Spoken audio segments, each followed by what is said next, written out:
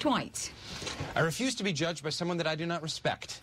I lost respect for you in Florida. If it was up to me, you would be in jail forever. Dwight, I have completed your evaluation. You're getting a raise. What? Dwight, you carry this company on your massive shoulders. You are our Atlas. And for that, do you not think you deserve a raise? There's no limit to what I think I deserve. Then you accept it?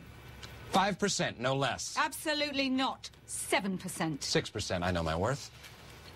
Raise isn't real. Money isn't real ever since we got off the gold standard. So, Phyllis,